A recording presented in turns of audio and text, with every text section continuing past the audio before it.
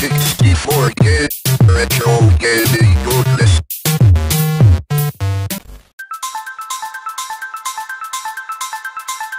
In the early 90s, I made that leap from our beloved 8-bit to the 16.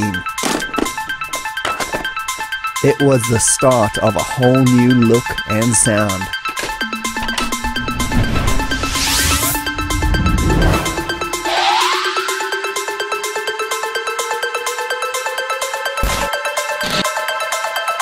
This is the story of my 16-bit days.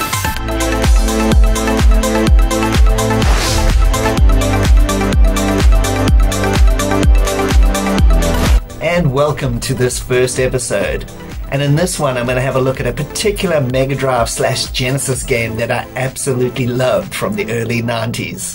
Rocket Knight Adventures burst onto the Sega Genesis and Mega Drive in 1993, courtesy of Konami. If you know your 16-bit or arcade history, the late 80s to mid-90s was Konami's golden period, as far as arcade and console gaming goes. It's almost like they could do no wrong. Tiny Toon Adventures, The Simpsons Arcade, any of the Turtles games, Sunset Riders, etc, etc. Konami were an unstoppable force in 8, 16 and arcade scenes, and Rocket Knight hit right in the middle of all this golden gaming chaos. This game was a total blind bar for me in 1993. I had seen a small preview in a gaming magazine, but knew very little about the game. But that Konami logo gave me enough confidence to pick it up from a dodgy gaming shop I used to frequent in Durban, South Africa, in an alley called London House Arcade, which ironically had no arcades, but just a bunch of gaming shops run by questionable individuals selling bootleg console games for prices normal people could actually afford.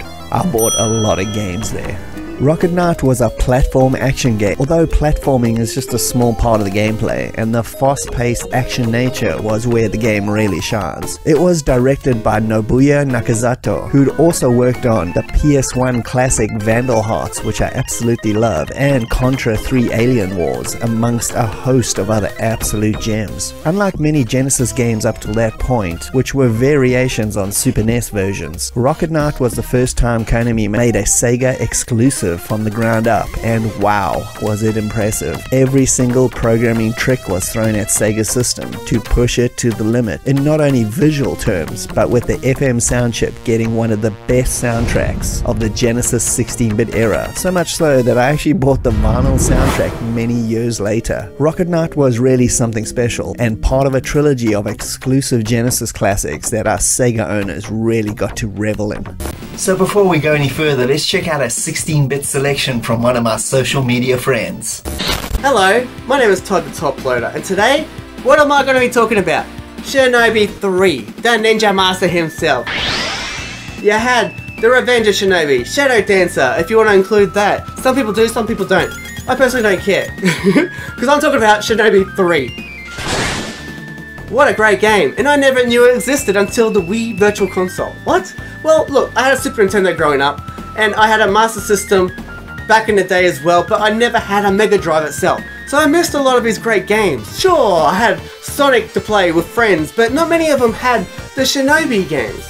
When it came onto the Wii Virtual Console around 2006 or 5 or whatever it was at the time, I played it because I had heard the name Shinobi, and I was curious to play the game Shinobi.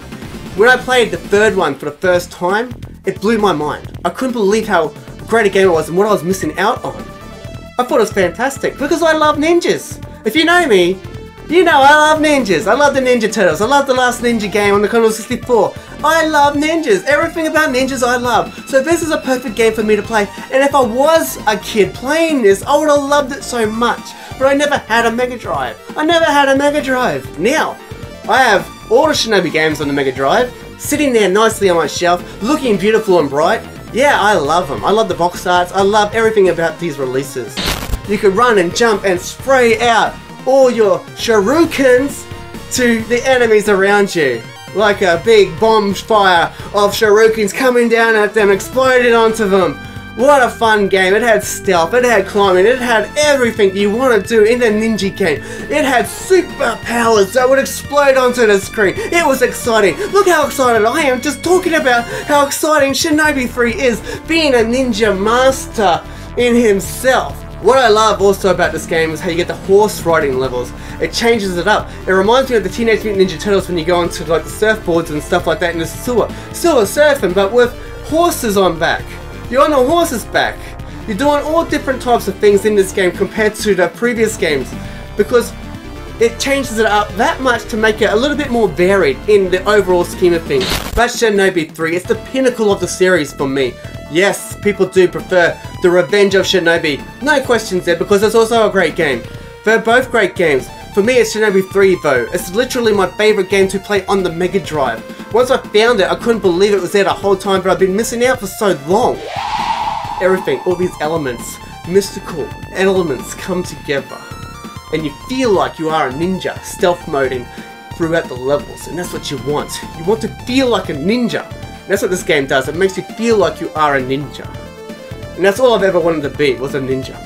If you know me at all, growing up, all you know of me is that I've always just wanted to be a ninja. And this makes me feel like a ninja. And that's why I bloody love this game. We interrupt our program to bring you this important message.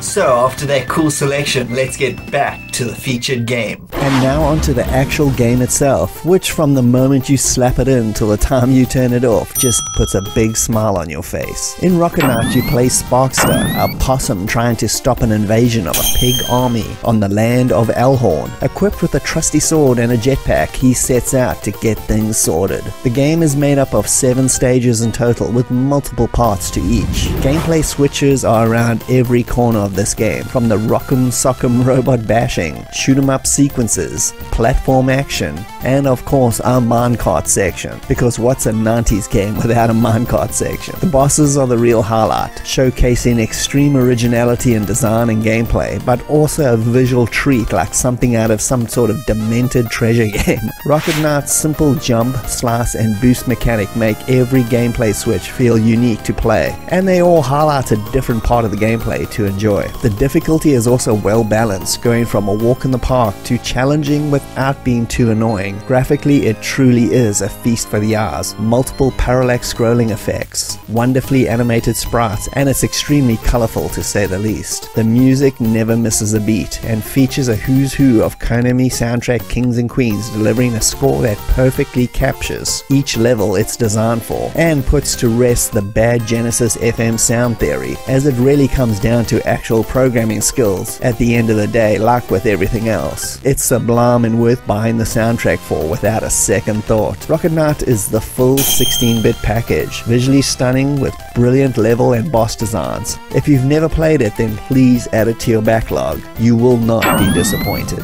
And thanks for joining me, Bastich B at 64K. I hope you had a good time. Also, please check out the links to my guests in the video description. And if you can please like and subscribe, that'll be greatly appreciated, and I'll see you next time. Cheers.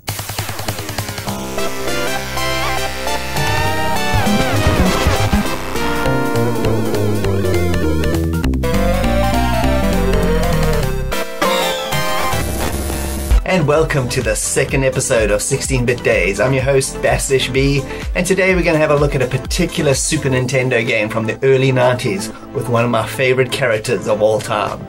Indiana Jones's Greatest Adventures was released in 1994 and was another co-production between Factor 5 and LucasArts.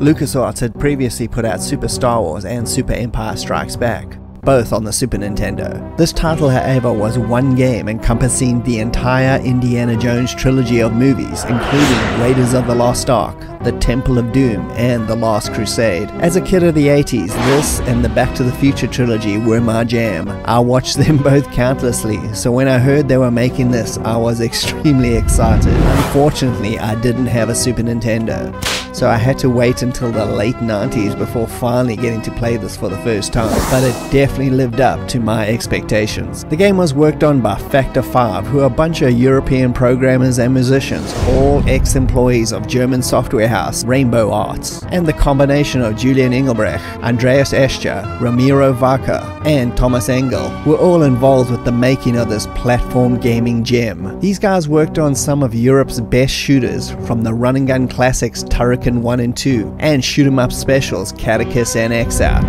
This was just some of the games they helped bring to the masses, and they definitely brought the A-game to this project, and you can clearly tell they loved the subject matter, because a crazy amount of detail is jammed into this game's massive 28 levels of action. It was released at the exact same time they put out the last part of the Super Star Wars trilogy, namely Super Return of the Jedi. Damn, those Super Nintendo boys were really spoiled for choice with this double dose of 16-bit goodness.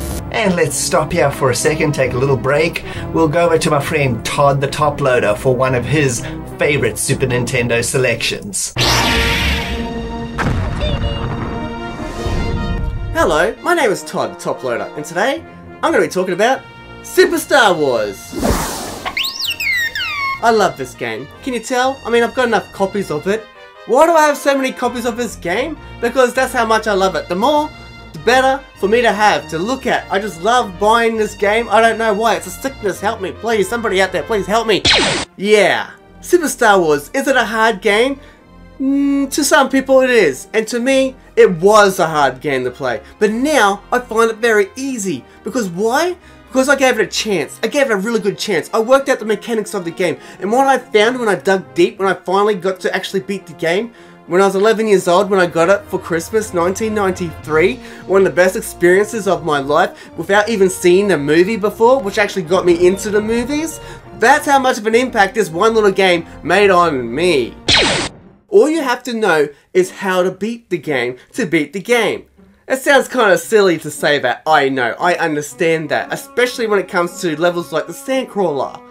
Everybody seems to talk about the Sandcrawler, and I tell you what, when I first played the Sandcrawler, I thought the exact same thing as every single body person that played that game. It's damn hard. The jumping mechanics in this game is key. If you don't know how to jump properly, then you won't be able to get past the Sandcrawler, because that's all about the platforming and the jumping.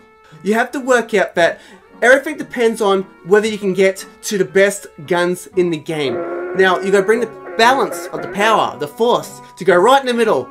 Gun number 3 out of 5, the homing missile, will help you immensely. If you can find the secret locations of the power-ups to the homing missile, you will get accuracy out of this thing, because it directly goes to the enemies on screen, which will help you in levels that are normally harder, like the Sandcrawler, or any other levels where the stormtroopers are jumping at you. If you have the homing missile in your hand, you will realize that this game becomes much easier. This game itself actually brought me into Star Wars as a franchise. I'd never seen the movie before. When I played this game, I had never seen the movie. I bought this game because my brother, he wanted the game, and we shared our Super Nintendo together, so we had to share the games that we bought as well. Even if I paid for half of it, we had to share the game. So we had to go between us, we had to find a balance of ourselves to get the games that suited each of us. I wasn't a Star Wars guy. I actually didn't think I would even like the game, but I ended up liking it more than he did. It actually got me into the movies. I had never seen the movies before I played the game. I played the game not knowing the story, even though the story's a little bit janky anyway in the game. It's not completely canon, of course, because it's a game, but it actually took me into the Star Wars franchise completely to this day, where I'm a big Star Wars fan. The music itself really got me hooked, and that was the first time I ever heard the Star Wars music. Well, aside from movies that parodied the movie, for the most part, most of the music I heard from the game. When I saw the movie, it all rung the bells in my ears, because I realized, wow, this is a great soundtrack, and they really did such a great job with the soundtrack, putting it into the game. Each level that you played through, it has a way of beating the game level, because It's not there straightforward, even though it's a running gun game. There are ways to beat it, maybe hidden away in the background. Literally, with the secret blaster upgrades. If you can get the secret blaster upgrades, it makes the game much easier. Super Star Wars is certainly one of the best games that I love to play frequently. I still play it now. Years and years later. 1993 was when I first played it, and 2022 is a long time since 1993. Do the math, you can see the gap in the middle on how big that is, and I'm still playing it. I wouldn't be playing a game that's so bad, right? If it was a bad game, would I be still playing it? No, I wouldn't be. I'm here talking about it and how great it is, and asking for you to please give it a go. So for now, I'll let you go. It's been fun. This is me, the Top Loader, signing off. For now. And thanks again to Todd for another great suggestion. You can check out his channel, The Top Loader, in the video description. Now back to the featured game. The game itself kicks off in Raiders of the Lost Ark. You don't get to choose the movie, instead play through all of them as if it's one big story. Passwords are gained after each of the 28 levels completion, making it easy to return to whatever level you want later. Gameplay for the most part is of the multi-directional platformer variety, pretty much a standard for any mid-90s release. During the levels you can get to pick up gold for points, extra lives, and lots of hidden areas to discover. You can use your fists and rolls to take out enemies, picking up a whip for defense, and swinging across these large gaps. Guns for quick kills, and grenades which act as screen killing devices, taking out everything on screen with one shot. Almost every single action scene from all three movies are painstakingly recreated here and expanded upon. Variations on these levels also pop up, from needing to rescue the kids in the Temple of Doom, to various run for your lives sequences or boss encounters to help vary out the gameplay. There's also a series of impressive Mode 7 levels mixed in as well, taking some of the big set pieces such as Indy and Henry's escape from the Zeppelin in The Last Crusade. Why, yes! Plan, go! The inflatable raft mountain sequence from the Temple of Doom, as well as the minecart scene, of course. The story follows each movie very closely, with digitized stills fleshing out the story with quotes from the movies. The music is absolutely fantastic, with brilliant chiptune renditions of the best of John Williams' epic scores. All the main themes from all the movies are here, with my favorite being the epic Sacrifice chant track from the Temple of Doom. Like with Super Star Wars that Todd looked at earlier, the music really boosts the enjoyment of these games immensely. As soon as that indie theme kicks in, you can't help but want to go on an adventure. Graphics overall are excellent, detailed, and extremely varied, with some digitized voices and some meaty, satisfying sound effects. My only criticism with this game is the slight imbalance in the difficulty. We are going to die! It can go from a walk in the park in one level to extreme difficulty in the next, so just be prepared to be slapped in the face a lot. This could have easily been another lazy licensed product, but Factor 5 delivered yet again for LucasArts and made an exceptional indie game that ranks right up there with the best of LucasArts' own point-and-click adventure games as one of the best Indiana Jones games out there. And thanks for joining me, Bastich B, and Todd the Top Loader for another episode of 16-Bit Days. If you can please like and subscribe, that will be greatly appreciated, and we'll both see you next time. Cheers.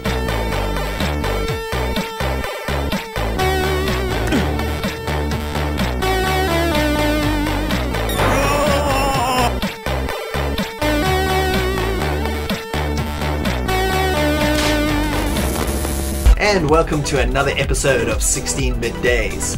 In this episode, I'm going to have a look at two pretty cool Sega Genesis / Mega Drive shoot 'em ups. So let's not waste any more time and get straight to the action.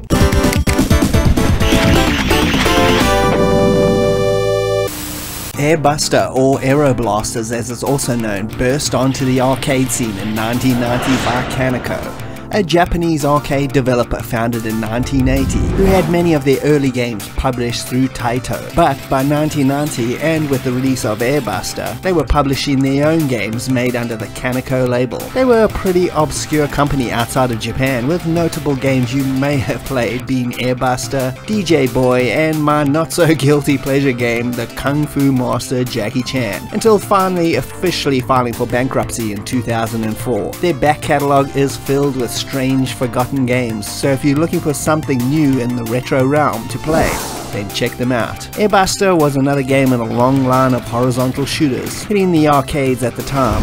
It didn't offer anything new to the genre, but what it did really well. In 1991, the Sega Genesis and Mega Drive versions were released, and were extremely faithful renditions of the arcade, with the graphics being particularly close to their arcade counterpart. During my original Mega Drive days, I never came across many shoot-em-ups in shops. It's quite bizarre actually, maybe living in South Africa made them obscure to come across. But after moving to Canada in the late 90s, I remember finding this game in a bargain bin, with many other awesome 16-bit classics discarded due to everyone's infatuation with the new 3D technology. So naturally I bought it and didn't regret the purchase one little bit. We interrupt our program to bring you this important message.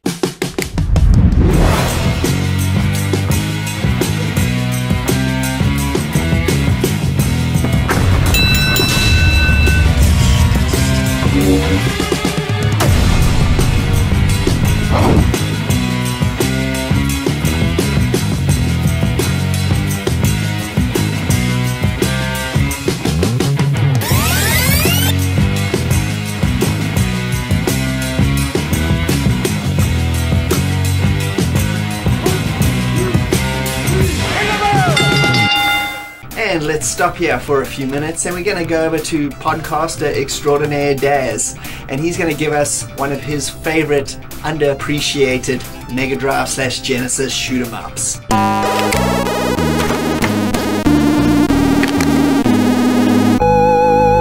Hi everyone, I'm Daz. This is one of my picks, the Steel Empire, or the Empire of Steel, which is known in the PAL territories. It's not really a game that's really well known. I love this game. I discovered this on the DS actually. It was a downloadable game on the DS, and I thought this is really cool. It also came on the GBA as far as I know. But yeah, then when I found out that it was from a Mega Drive game, this is awesome. So I went and sorted this out. And if you love your shmups, this is really cool. This is one of the best shmups I've played, especially on the Mega Drive. You can pick two different aircrafts. You've got like an air balloon, and oh, there you go. And you've got a plane right there. So, and the air balloons has a higher armor, like it's a stronger armor.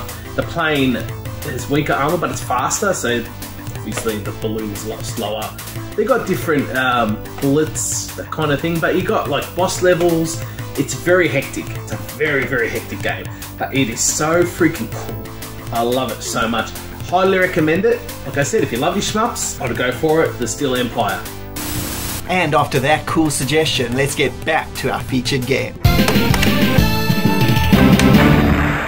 And now back to Airbuster, the Genesis conversion, giving us 6 extremely varied horizontal levels. You control one of the blaster ships if played solo, with the game supporting an excellent 2-player mode as well. You attempt to defend Earth from a full-on mechanized alien attack on Earth. As per usual, Earth only sends one ship to defeat an army, which seems pretty logical to me. You can pick up a whole range of weapons, 7 in total, with homing missiles and a cool spread shot being particularly useful. It's also one of those shooters where you will need to pay attention to the pickups, because some weapons are much more useful than others in certain levels, so be warned. You can also collect items that boost your overall firepower, making each weapon essentially upgradable. This game is mid-difficulty, with only the fast-paced escape stage and several bosses being the real challenges. But once you get their patterns down, it's not too hard. 2-player mode obviously makes this way easier. I really love the music. It's fast, solid rocking beats, each one tailored to the diverse looking set of levels that are all completely different from one another. And the graphics are really impressive for such an early Mega Drive title, with nice parallax action and impressive boss encounters. So if you missed this early 90s Mega Drive / Genesis release, now's the time to strap on in and give those aliens a bit of photon blasting hell. And thanks for joining me, Bastich B, and Daz for today's games. If you can please like and subscribe, they'll be greatly appreciated. I'll see you next time. Cheers.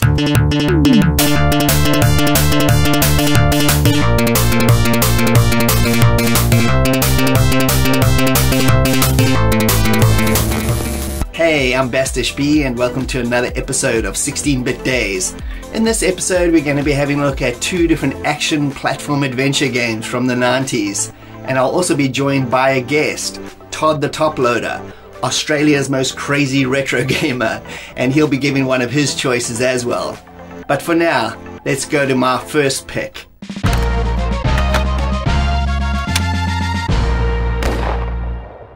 The King of Demons was released in 1995 on the Super Famicom, exclusively in Japan by KSS. It was a dark, foreboding action platform adventure game, often described as Castlevania with a gun. It was unlike most cutesy offerings on the Nintendo system, but its demon-infused gothic overtones were probably the reason it never got released in the West, which is such a shame. KSS, or Kawakura Superstation, were a Japanese company and were founded in 1988. They primarily released anime and were responsible for publishing titles such as Battle Angel Alita and The Legend of Arslan, OVAs, and also provided services to other companies to translate and subtitle anime for international releases. The irony is they never translated The King of Demons. In the mid-90s though, they dipped their toes into video game publishing, and for roughly a 5-year run they put out almost 30 titles across multiple platforms such as the PC-98, Sega Saturn, and PS1. 99% of these games though never left Japan. The King of Demons puts you in the shoes of Abel, a dude that has to travel through the 7 layers of hell to rescue his wife Maria and his daughter Iria. Your dodgy friend sacrificed them to Lucifer for his resurrection. You know, that old chestnut. Your wife unfortunately didn't survive, but she now joins you as a fairy assistant as you fight your way down the 7 levels to rescue Iria, who's apparently still alive. And so the run-and-gun platform-style adventure starts, with massive boss fights, plenty of story cutscenes, and an overall fantastic visual and audio production set this whole game in motion. Okay, so we're going to stop this video here just for a few minutes, so we're going to go over to Todd, and he's going to talk about one of his personal favorite action platform adventure games. Hello, my name is Todd, the Top Loader, and today I'm here to talk about Super Castlevania 4. A game that almost eluded me. I had a Super Nintendo and I had many opportunities to buy it back in the 1990s. When I had my Super Nintendo, my brother begged me in the shop to get this game. I love this game, I've played it before, but me, looking at the cover, as awesome as that actually looks, as you can see from my own personal copies, I said no, I don't like this medieval type stuff. Was I wrong? Was I right? Let's just face it right now. I was wrong. I've got it here on camera recording through the microphone and the video lens. I was wrong about this game. I didn't play it until 2006. When the Wii Virtual Console came up and it was one of the first ones to get released. There was nothing else really to buy. So I thought to myself on a whim, well, you know what? Let's just give this a try. And I'm so glad I did, because what a great game it was. And I thought to myself, why didn't I buy it back in the day? Because now to buy a physical copy of it is damn expensive. The gameplay elements is very simple, it's basic. You got a whip, you walk through, you slash, you hit, you move on. Get from A to B. Beat the enemies, move off screen. Go up some stairs, jump on some chandeliers, go through some caves, go up some waterfalls, find your way to Dracula. But that's the beauty of it. The simplistic element of this game is what I love about it. The later games in the series, they get a bit more complex. Affectionately known as Metroidvanias, as you backtrack and you do all types of things. You got hit points and all this extra elements towards the Castlevania series, but to me at the heart of it, it's just a hack and slash. And as soon as I played it, I knew I was wrong. My brother was right. Yeah, the music delivers in this game. I couldn't believe it hooked me. Actually, I will say the first level didn't hook me. The very first level when I played it, I thought, this is kind of boring, this is kind of lackluster, but as it progressed, as you went through the levels, each level got better and better and better, and it elevated it, man. And I'm here to talk about how much I was missing out on. Super Castlevania 4 was an early release for the Super Nintendo, utilizing the Mode 7 effects in good use. Now when you look at it, it might look a little bit basic and you can see how it works, but if you saw that back at the time, it looks like magic. It's like, how do they do this? It looks like it's pushing the Super Nintendo boundaries further than they could ever be pushed, because you really don't know how they did it. Until Donkey Kong Country came along and it really blew our minds, and then Star Wing and Star Fox, those types of games. But these early effects really did get our minds ticking and working out how they did these types of effects. When we didn't know, I didn't know how games worked, I didn't know how they were made. all I could see what I was seeing on screen, and this to me looked like magic to me. Playing this game now, those effects, those simple basic effects, they still hold up. They still get me immersed. People do complain about the end boss in this game for whatever reason. I like it. It's not too hard, it's not too easy, it's right there in the middle, I think. I did hear before I play it how good the soundtrack was, and I thought, okay, yeah, sure, I'm sure it's great. No, it actually is excellent. And when you get to the waterfalls and the caves, it really does bring that element that you are searching for. The immersion, the atmosphere, it's right there. I have tried other Castlevania games in the series, but this one is the basic core of the game that I loved that first time I played it. But you know what? I'm glad I found it eventually. It's a great game to play. If you haven't played it, don't listen to my 11-year-old self. Listen to me now. How I progressed through the years and got to the best point in my life when it comes to games and knowing what's a great game to play. And this is a great game to play for the Super Nintendo.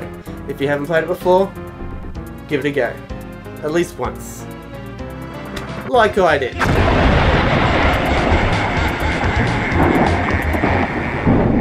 And thanks to Todd again for another excellent suggestion. And now let's get back to the action. The game's overall mechanics are pretty straightforward, with blasting and light platform elements keeping the action going forward. But the big difference is once a certain bosses are defeated, you acquire a beast ability, which transforms you Altered Beast style to a new form. These demon abilities give you a new regular fire and a charge shot. Each is unique to the next beast's form. Once you transform though, you are now that beast until the next major boss is destroyed. The game definitely has that treasure style to it, meaning there are boss encounters around every corner, and it almost feels like the platform segments are simple transitions to the next big smackdown, which is totally cool in my case, as there's nothing worse than long drawn out levels. Having said that though, the game is not the largest, with 7 levels in total that move along at a really brisk pace. The visual design on each stage is really impressive and completely different from the last, making the stages feel very fresh, and the bosses are not all that difficult. Simple patterns to avoid and master whatever beast's dodge ability and charge shots, and you'll be taking them down pretty easily. The music is also quite good. It's no Castlevania by any means, but there's a lot of really good toe tappers that suit the gameplay pretty well. The version shown here is the English fan translation, which is pretty good, but if you play the Japanese original you won't be missing much, as there's only really cutscenes at the beginning and end of the game. So check it out, it's a solid action platformer with a lot of charm.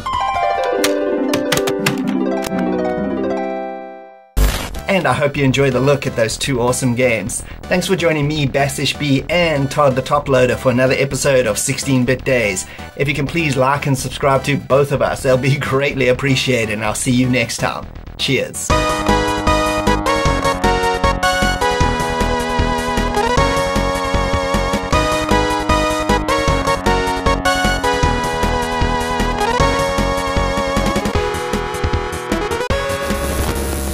Hi, and welcome to another episode of 16-Bit Days.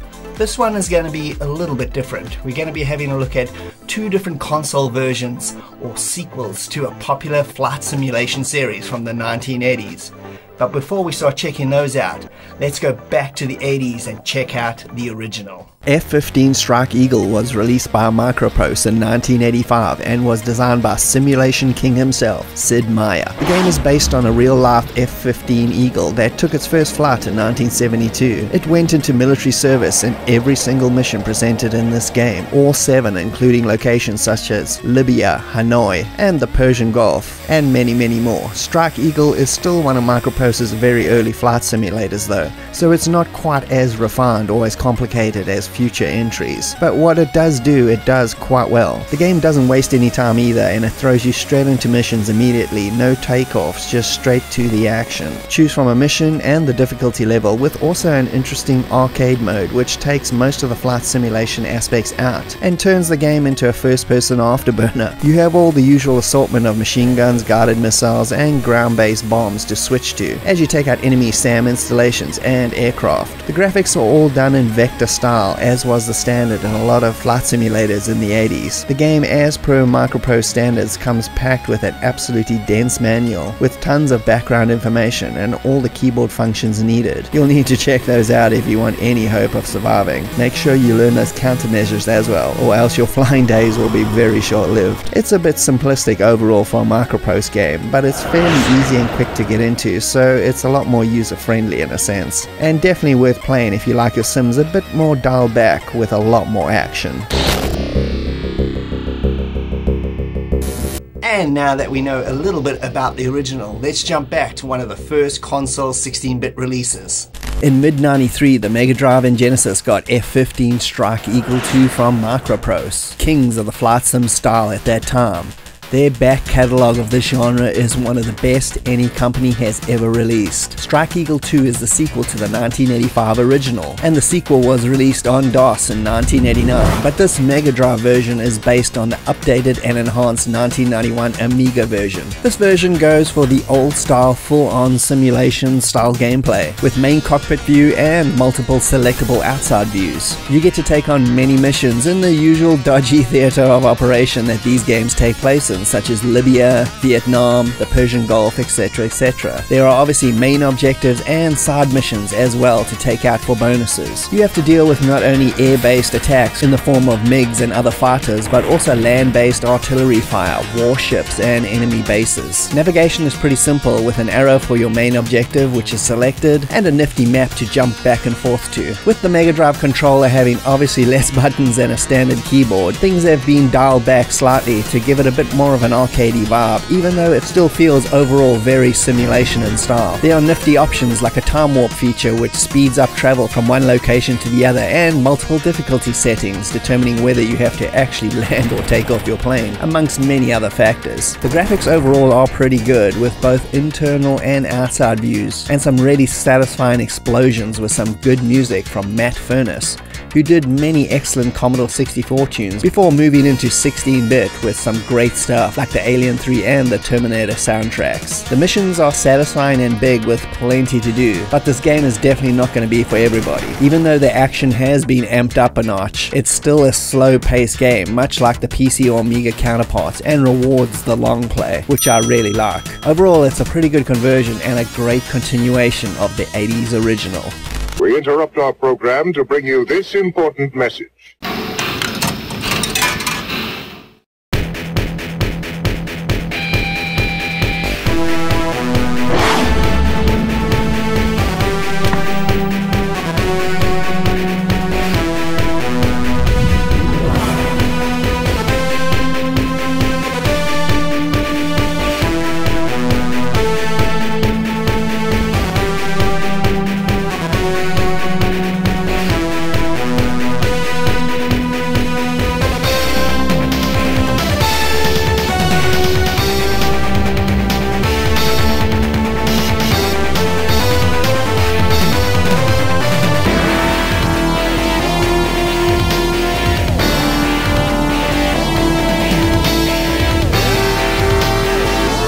And now we're going to have a look at the other 16-bit version, a lot different from this one.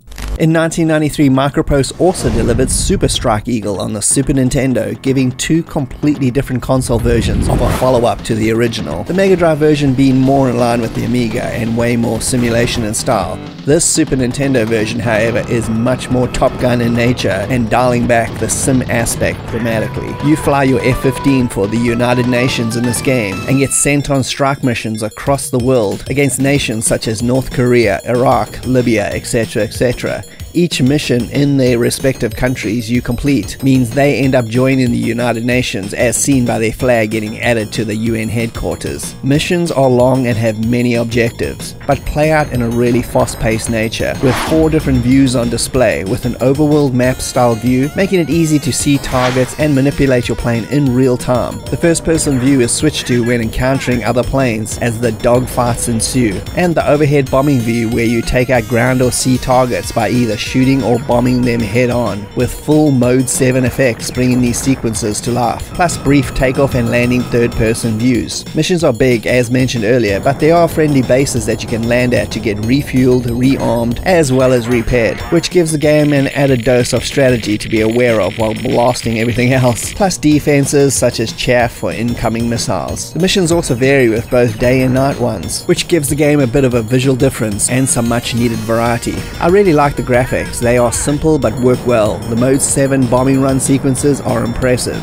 and the excellent use of sound effects and speech samples to enhance the experience, with music only being relegated to the menus and not in-game, which works well for this style of game. Overall, it's an excellent, completely different take for this series, and a game that barely gets any mention in the Super Nintendo realms, with the constant Mario this and Mario that. This is a welcome breath of fresh air, and a very fun arcade-style version of this simulation series.